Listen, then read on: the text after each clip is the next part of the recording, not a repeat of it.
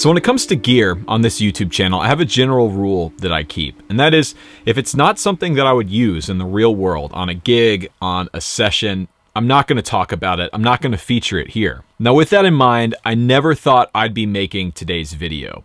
When Fender originally reached out to me to check out the Deluxe Reverb Tone Master, I actually said, no, I'm not interested. That's not something that I would use ever in the real world.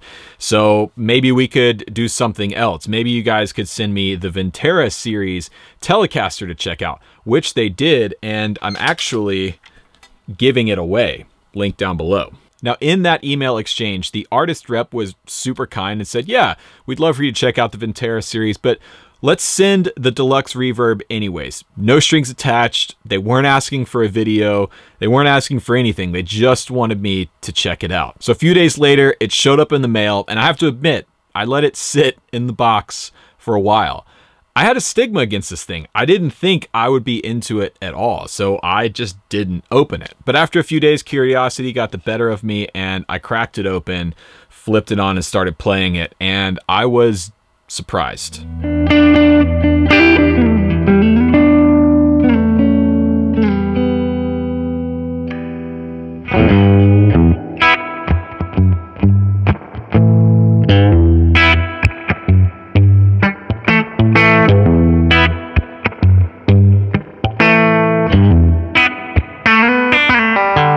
But before we go any further, let's talk about some of the specs and features on this thing. If you're not familiar, this is a solid state modeling amp that is modeled after the Deluxe Reverb Reissue. There are no tubes in this thing. It's not a hybrid amp or anything like that. It is completely digital.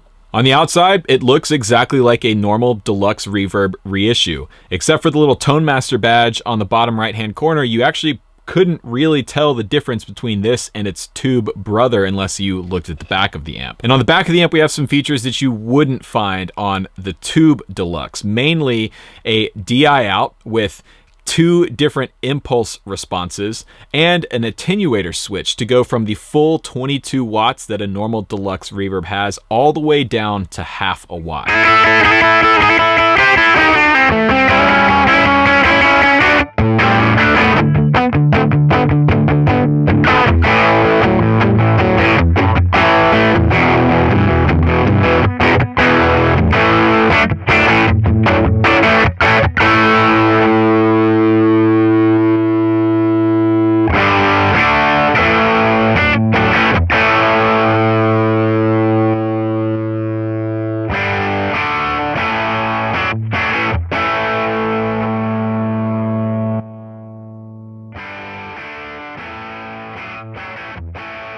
So let's address the most important aspect of this amp, the tone. How does it sound? How does it feel?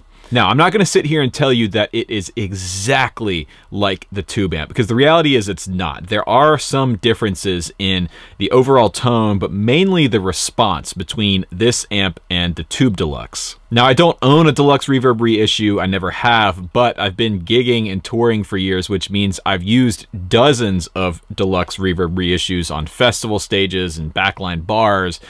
I know that amp pretty well. The Tone Master, being solid state, is sharper in its response. You get a quicker, tighter response. You feel the transient of each note coming through. And it also has more top-end presence. It's brighter than the tube amp is.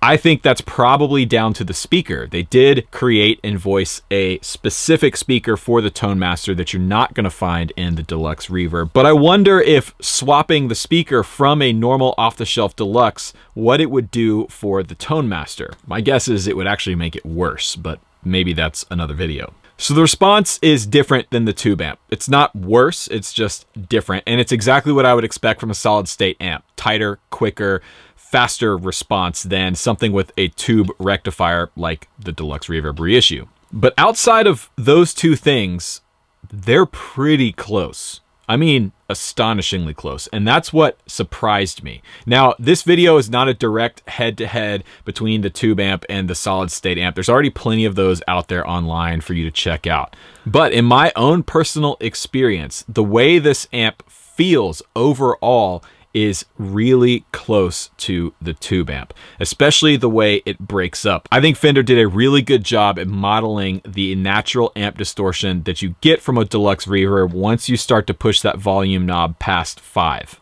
The digital reverb on the Tone Master sounds really good. In fact, it's so close to the original amp that they both have the same issue, which is once you get past about 2 on the reverb knob, you've got too much reverb. My only real gripe on the digital amp, tonally speaking, is the tremolo. I don't like it. I don't like the way it feels. I don't think it feels close enough to the real amp.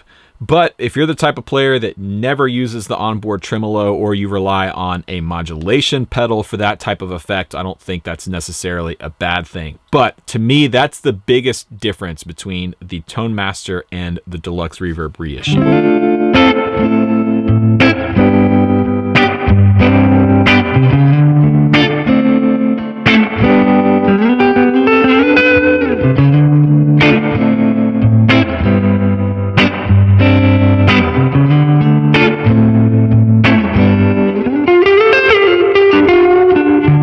But the tone isn't my favorite part about this amp. It's cool that they were able to get close to the real thing, but to me that's not that impressive. When you have things like the Kemper and the Axe Effects and the Helix that are capable of really nailing some amp-like and lifelike tones, the fact that they just put that in a Deluxe Reverb body isn't all that impressive. The things I really love about this amp are what make it stand out against its tube-driven brother. First of all, the weight.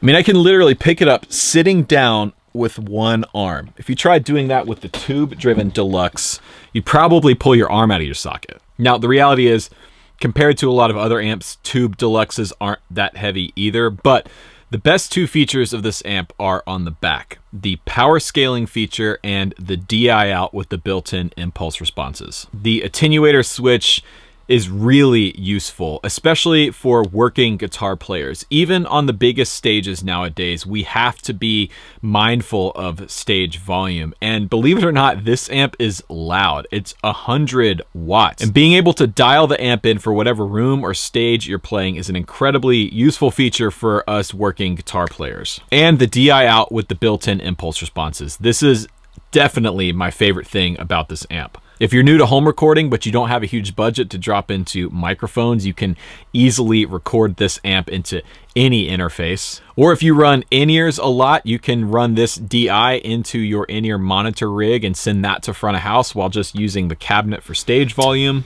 Okay, so I've actually just had an idea that I want to try that I had while in the middle of filming these sound examples.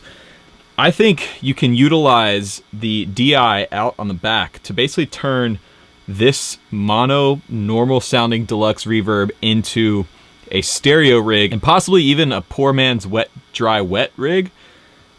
I haven't tried this. I don't know if it'll work, but what I'm gonna do is take the DI out on the back and put it through some stereo effects. Maybe something like the new Synesthesia from GFI, and a delay like the Volante or something. Something that can take mono in and push a good stereo effect out. And then I'm gonna use this. This is a new DI that Pinstripe Pedals sent out to me.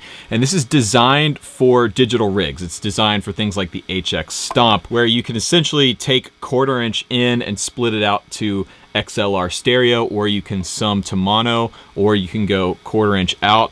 But this thing's pretty cool. It's got a Jensen transformer in it, and it's designed specifically for guitar players who are using the digital rigs. So I'm gonna try this setup and see how it sounds.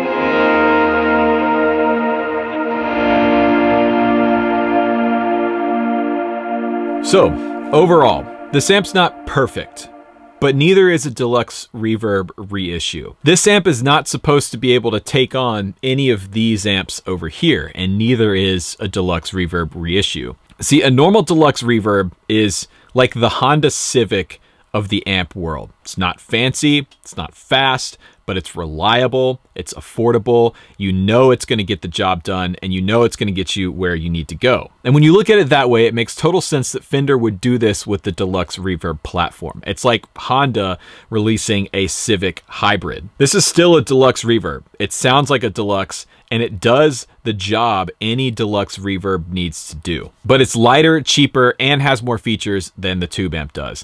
I see this as a working player's amp. This is something to be taken out, used, and abused in bars, clubs, rehearsals, something that you don't really have to worry about if somebody kicks it over on a bar gig, or God forbid, a drink gets spilled on it, which has happened to me before. Like the tube amp, it's a utility piece. It's a tool for a job. It's designed to get a job done. And when I look at it that way, if I were in the market for a Deluxe Reverb today, I would buy the Tone Master over the tube amp. I think it's better at its job than the tube amp. The lighter weight, the added features, the fact that it sounds close enough to the original that especially in the context of a live gig or rehearsal, you're not going to ever hear the difference. I think this is the better amp. They're not perfect. I think Fender has some room to grow on this idea and this platform, but overall, I think this is really encouraging. I want to see more amp companies start to do this in the future. I want to see Vox do this. I want to see Marshall do this. Give us reliable, great sounding, easy to use amps that are true to the originals with modern features that working players can afford and use. So let me know what you think about the Tone Master in the comments section down below. Have you played one yet? Are you trying to play one? Are you gonna buy one? I wanna know. Also, to be entered into the Ventera Tele giveaway, click the link in the pinned comment down below. It'll have all of the details needed for entry. It'll also have the giveaway date, as I haven't picked one yet at the time of filming this video. I want to say thank you to Fender for sending out the guitar to give away and the amp to check out. If you want more information on the amp or the guitar, I'll have links to the Fender website down in the description box below. Also, check out the new merch designs that we just launched. These are seasonal merch designs only available for a limited time. I'm really excited about these. A good friend of mine here in Atlanta, Georgia, designed these specifically for the YouTube channel. If you're interested in that, that's all linked down below. You can also find my Helix presets, Kemper profiles, and links to the green room, which is where you can directly support the channel. All that's down below. I'm Rhett Shull. Thanks for watching, and remember, there is no plan B.